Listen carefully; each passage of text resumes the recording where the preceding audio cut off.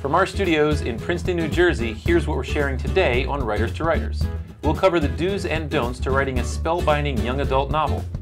We'll also get tips from authors and illustrators at the Princeton Children's Book Festival, and we'll offer an action plan for marketing your book. It's all coming up right now. Hello, I'm Keith Fritz, and I hope you have your pen and paper handy because today's show is filled with notes. And I'm Jennifer Sneed, and I've got mine ready to take some notes as well. I know you are. I've got a background in marketing, so I'm really looking forward to hearing some more marketing expert tips today. How about you, Keith? Especially since my students are always reading young adult literature, I'm definitely interested in today's young adult segment. Good, good. So, as usual, we start off with our Writer's Reveal segment. We have an interesting one for you today. We asked writers to share about a criticism that they've received, either good or bad, and what they'd like to say to their critic. Go ahead, check it out. From a writer friend, came after maybe my third book. After she's finished reading it, she said, I love the story, it was great, but you head hop more than anybody I've ever seen, and somehow it still works. And I did not know what head hopping meant, but she explained it, and to her, I would say thank you. One reviewer said, it was a good story, but the ending was predictable. And all romances have a happy ending. So I really didn't quite get that. Of course it was predictable. It's a romance. I did get a critique from an agent once for a young adult novel who said that the character was annoying. And I just wanted to say that she's a teenage girl. Oh, Jennifer, you know, I have to confess, I've never received a negative comment ever.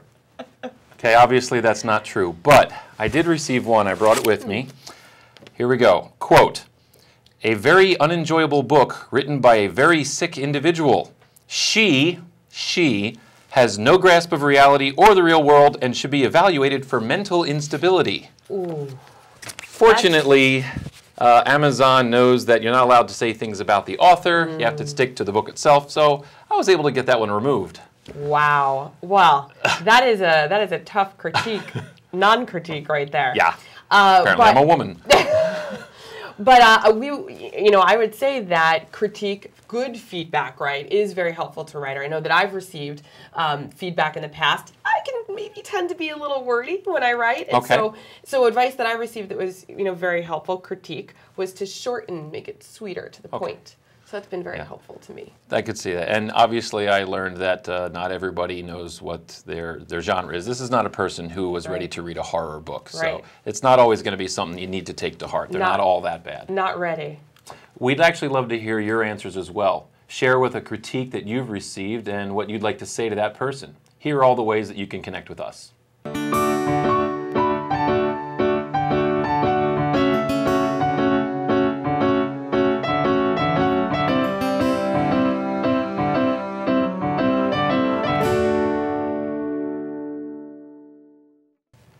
With the popularity of young adult novels, more and more writers are making the switch. Unfortunately, they don't always understand what makes one genuinely good.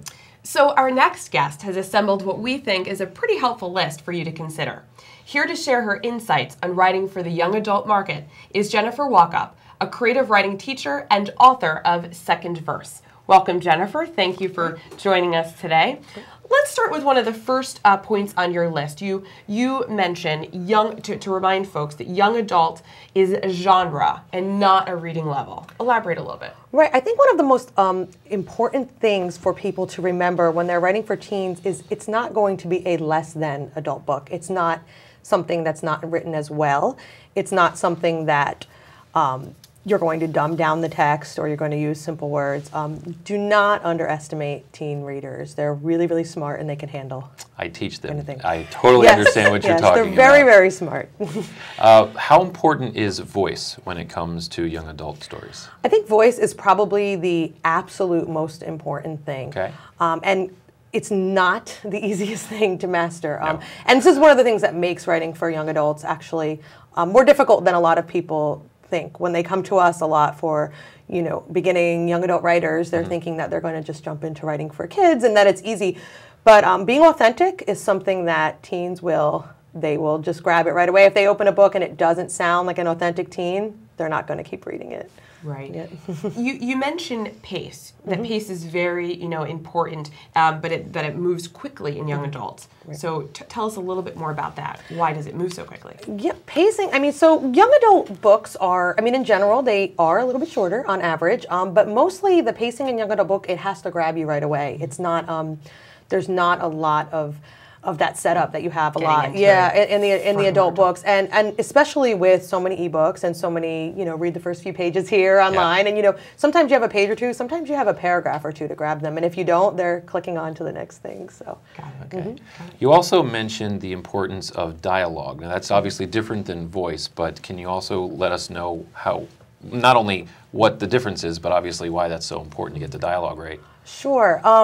So again, it goes back to that authentic sounding teen, and but the difference with the dialogue is I always tell people to try to spend time talking to teens, listening to teens. That's not to say all teenagers sound the same. Certainly they don't, but they sound a lot different than those of us who are way past our young adult years, trying to remember or just trying to research it. And so it's really sometimes important. Remembering what we sounded like, we get it wrong. Our memories are messed up, and we end up turning our own memories into stereotypes. So it's important to listen and get it right. Absolutely. And it's one of those things, too, I will hear the teenagers that I teach, a lot of times they'll say that it sounds like an adult trying to sound like a teen rather than a real teen. So that's kind of where you have to hit. You do make the point that young adult novels, the primary target is young adults. Right. But talk to us a little bit more about that variation. Right. So, so obviously the target age group is young adults, which is between 12 and 18 typically. But research shows that actually that's about half of the readership, and the other half is usually like the 30-year-old demographic, men and women, but mostly women. Mm-hmm. Okay. What about getting teens to comment on what you've written? Yeah, I mean, it's important. I mean, just like with any book you write, you should always try to get some readers in your target audience to kind of read for you. So I always try to have at least a handful of teen readers to read my work and make sure that I'm, doing what I need to do. Okay, so making sure that your target audience actually has, some say in. Absolutely, absolutely, because they will call you out on things that just aren't, sometimes much exactly faster right. than adults would as well. Yeah, absolutely, and they like being involved, Yeah, and that's true. it's nice to actually have, have your target audience actually reading at an early stage. And you note, as the author of young adult, you should be reading a lot of young adult yourself. That's what you absolutely a lot. Why I mean, it gets you in, again, the voice and the dialogue and all that stuff of the teen books, but there's also, it just puts you in that world kind of again, if that makes sense. And just kind of going through all of it, I mean, and I always say to go to the library, go to the bookstore, take out everything, because there is, The Fault in Our Stars and Hunger Games and Twilight and all those kind of popular very ones. different from one another. Absolutely, but some people that don't know about young adult, they think that's all young adult is. But there is actually, I mean, there's so much good young adult put out every year, from the really quiet literary books to the blockbuster, the blockbuster. Making sure you're absorbing all different a little bit areas. of everything, a little bit of everything. So would you say that there are definitive subgenres of young adults? There definitely are. I mean, I think just as much as is an adult. Everything from fantasy and, the realistic fiction, of course, paranormal, romance, but there's also humor, and there's action, and there's horror, and Are there any everything. that stand out that are a little bit more popular in young adult as compared I think to it adults? adults? Depends. I think there's waves of it. Really popular right now is like the realistic contemporary fiction. Okay. That's kind of what's kind of happening now with The Fault in Our Stars and If I Stay. All the ones that have been made into movies this year, and they're kind of making that trend go. So vampires are fading a little bit right now? For now they are until never the go next away thing. completely, Until the next thing, absolutely. Absolutely. You remind us that no topic is off limits for young adults. Right. Why is that? That's absolutely true, and also even just writing styles too. A lot of people think that teens can't handle heavy topics, and they absolutely can. There's a lot of books dealing with, really heavy topics. Addiction and body issues, and suicide, and really heavy things. Family issues, abuse. There's all those kind of things that don't really seem like children's, teen book topics, but they absolutely are. And again, they can handle it. And sometimes you're reaching those readers who really need their stories. And they get it at that age versus, much Absolutely. younger where it wouldn't be. Now, you also have the exact opposite problem, which is authors who think that every young adult story needs to teach some kind of a moral lesson. But that's not necessarily true either. Right. No, not necessarily. A lot of people do think that. And a lot of, especially beginning writers, think that. They set out, sometimes before they even know their plot, they know what lesson they want to teach. Okay. And again, teens will grab that so fast as preaching and just something that they're not interested in reading. What I always do and what I always suggest writers do is to just tell your story, get your character, get your voice right, and at the end of your draft or your fifth draft or 10th draft or whatever, you may, a lesson, something might come out of it organically, and at that point you can kind of start, teasing out other, things thematically to speak to it. Okay. I like that. That's good advice. Yes. Thank you so much for being Thank here you. today. Thank you for having me. Yeah, there's a lot of quick information, very useful. Thank you. We sent out 2 correspondents, Avni Mahaji and Eileen O'Donnell-Lennox, to the Princeton Children's Book Festival, where they met some amazing illustrators and authors. Here's a look at the advice and tips that were shared. Thank you, Jen and Keith. And here we are at the Princeton Children's Book Festival. We're here with Lesa Cline-Ransome, who will be sharing 5 tips on the dialogue for children's book. Lesa, how are you today? I'm great, thank you. It's a pleasure to be here. Thank you for being here. Let's start with tip number 1. So tip number 1 for me is you should always vary sentence structure.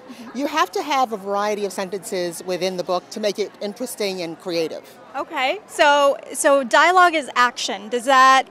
Is vivid pictures more descriptive and more satisfying to our readers, especially a child? Absolutely, yes. I think it really brings the book to life. Gotcha. Yes.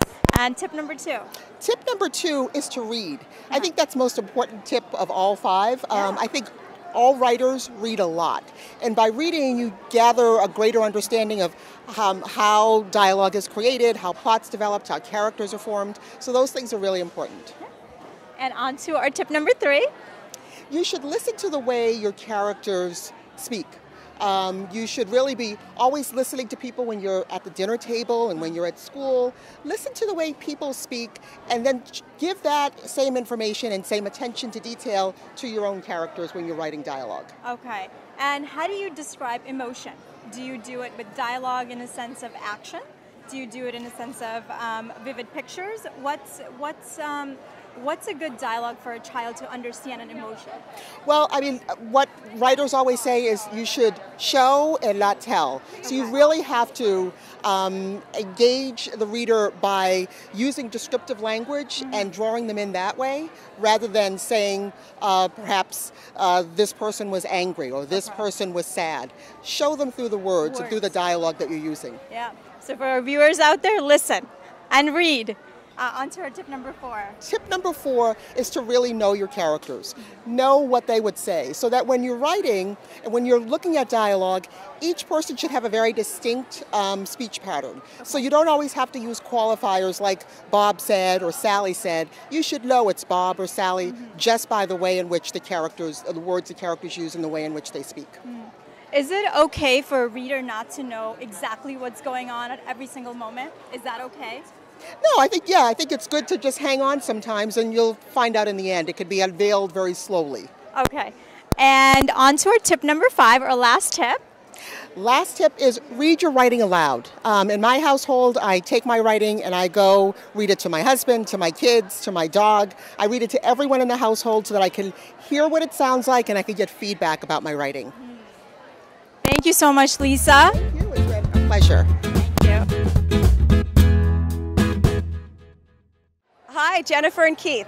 I'm here at the Princeton Children's Book Festival with Wendell Miner, and Wendell's going to tell us the 5 top tips for an illustrator who's working with a writer. Hello, Wendell. How are you? And I'm sure there are far more than 5.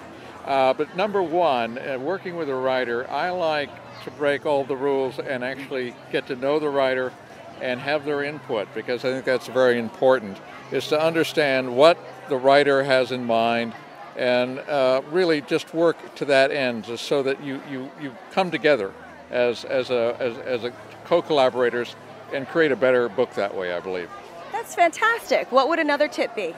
Well, I think when I worked with Jean Craighead George, we did 22 books in 18 years. And Jean and I would talk about ideas initially of what we were going to do next. And when we finished our book Everglades, she said, we're going to the Arctic. And so we started talking about what we could do about stories about polar bears. And then I would go to Jean's house and we'd actually sit down and I would sketch. She would write, show me the manuscript, and I would do sketches with her. And we would begin to form the book that way. It's a process that I've always really enjoyed, and I think really it does make for a better book. So collaboration is very important. I believe it is.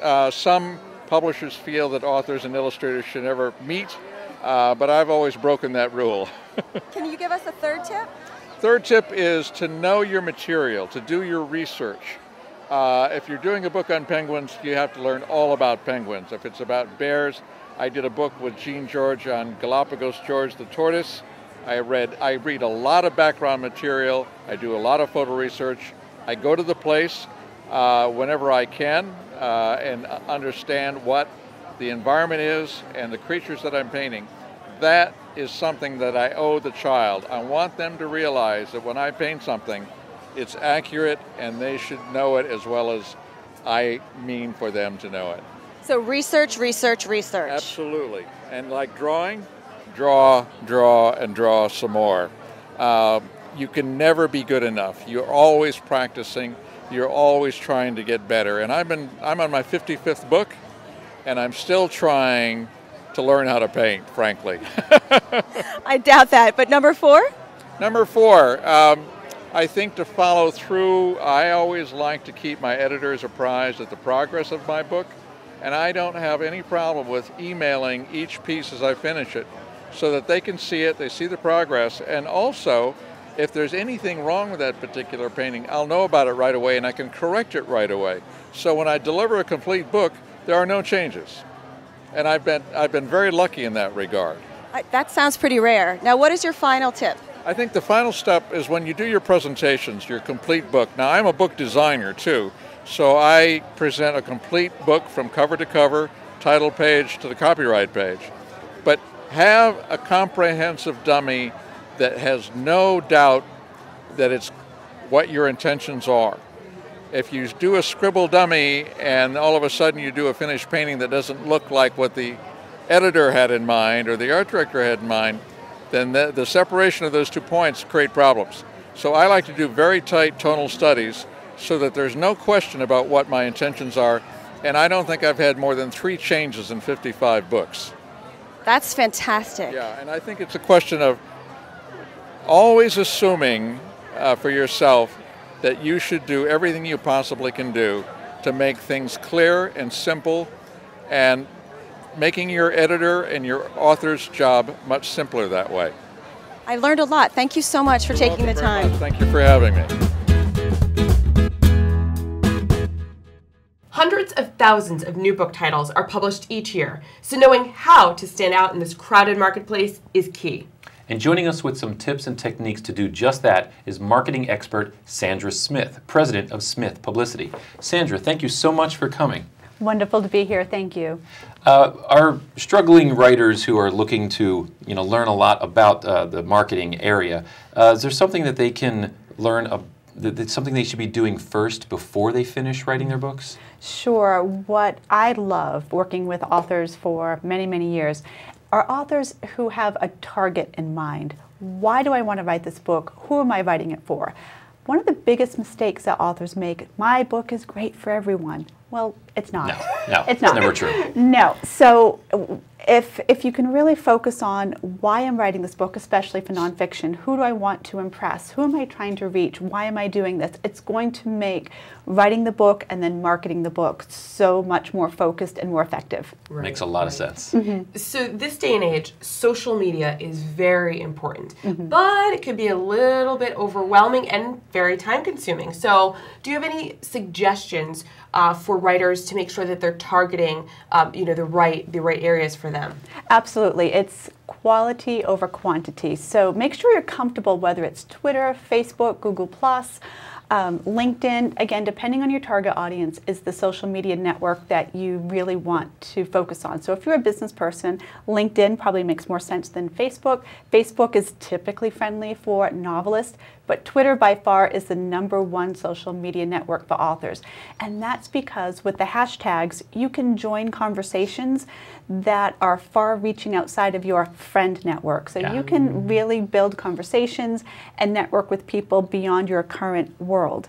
And with social media, the #1 engagement for authors, do not friend someone, follow someone, and then try to sell your book. You really want to develop authentic relationships, give good content, and your book is there in the background. But just on LinkedIn last week, someone friended me, I accepted, and then an email, come and buy my book. Not a good thing. No, good thanks. rules, good rules. Okay, so what about when you do want to go out and market? You have, you know, your connections on those platforms. Now it's time to actually do the marketing. Yes. Is there a first step, a second step? Are there several things you need to do at once? Sure. Your website is key. You want to Okay. make sure that you have a robust website with about the author, about the book, how to contact the author. The #1 trick or inside secret for authors' websites, collect email addresses. You want to make sure that you have a way to interact with this very important audience. So you want to do a newsletter, and you want, again, it's all about content. You don't want to sell. You want to talk about your passions, your book, that why are you writing, whether you're an expert in finance or whether you have the latest novel about, you know, the Jersey Shore. There's many different ways that you can connect content. So that's something you want to do, is make sure you have a great website. The other is your Amazon page, especially if you're self-published. You want to make sure your Amazon page looks as complete as possible. With professional. Professional, yes. Please have a book cover. Sometimes it's this image. You want a book cover. You want a professional author photo, a full bio, a book description, and beg your friends, family, your mailman to put up reviews about your book. That is key. You want people to, if you're going to drive the media, whether it's a newspaper editor, a TV host, to want to invite you, you want to see something that is already in progress, not a budding author, as much as possible. Right. Yeah, I know the email address thing. I've heard that a big deal. Having an email list as an author, it's hard to get, but that's a great piece of advice. Extraordinarily valuable, yes. Now, we know that authors sometimes overlook the use of a media kit. Can you tell us the importance of a media kit and sort of what they should be putting into that kit? Sure. What we like to see, a couple of different things. One is a press release or information about the book. Why is it different? Why it's unique? What you learned from it? And why I'm qualified to write this book? Because you need to separate yourself. There are thousands of books coming out every single day. So why go to you? Yeah. Right. So why? So you want to. You got to get to the point quickly. The other piece that we like to do is a release we call an interview release. It's all about the author. No one wants to talk to a book. You want to talk to someone who's engaging, who has something to share with your audience, passionate, educational, maybe a bit, as you both know, against conventional wisdom, a bit shocking, new information to share with audiences. So it's all about content and why you are uniquely qualified to share this with your potential readers or listeners. It's about the person behind the story. They get to like you as a person, then they're going to be interested in your stories. Exactly. So that's what we like to see in a media kit, is about the book, why it's different, and then really a little bit deeper about the author and the expertise or the research if it's a novel. Why should you listen to me? Okay. Now, this is, to me, it's been one of the hardest things to get over. You can do all these things online, and it's, you know, you don't have to see people face to face, but then there are those moments when somebody says, oh, you're a writer? Tell me about your book. And you have to do the pitch. Yes. Can you please give some advice to people who have not done much work on it yet? Sure. I send authors to look at movie one-liners. Okay. I think it's fantastic. You go see, you see movies in one line, you know exactly, boy meets girl on ship that sinks, you know, or Titanic. Exactly, but you know, you can be. But look at that at movie descriptions. You want to do a one-line educational novel for children, bringing in travels, adventure, and ecology. And that's one of the clients we're working with right now in this book series. One line, because you really only have a couple of seconds to get people. Even the 30-second elevator speech is too long. Wow. Like they say like YouTube videos shouldn't be more than 2 minutes, and that's even long today. Yeah. Vines are 6 seconds long. Exactly. So that's in the changing media landscape. You've got to get to the point. So get your book and practice. Okay. Before we go, are there any tips, common mistakes that authors make in marketing themselves inappropriately or not at all, or that they overlook when they're trying to market themselves? Yes, well, first of all, definitely get professional editing on your book, and that is even before you market it, because if you have a book out there, I've heard that one before. If you don't have a professionally edited book, no matter what the topic is, how relevant, how great the expert, no one's going to take you seriously. So that is key. From a marketing perspective, some authors will call us and say, hi, I want to be a New York Times bestseller next week. Can you get me on the Today Show? Can you get me on Oprah? You got to pay your dues. You know, I equate it to baseball. You don't start off in the major leagues. You don't start off with the World Series. You start off in Little League. And so it takes time. You look at any household name author today. Don't look at what they're doing this week. Look at what they did 10 years ago. And you got to put your time in. Don't overlook small media markets and bloggers. Very important to building your platform and then opening up the door to the next level. Great. Wow. We really appreciate all of this information. Thank you so much, Sandy. For authors to help promote. Oh, thank you for having me. This is great.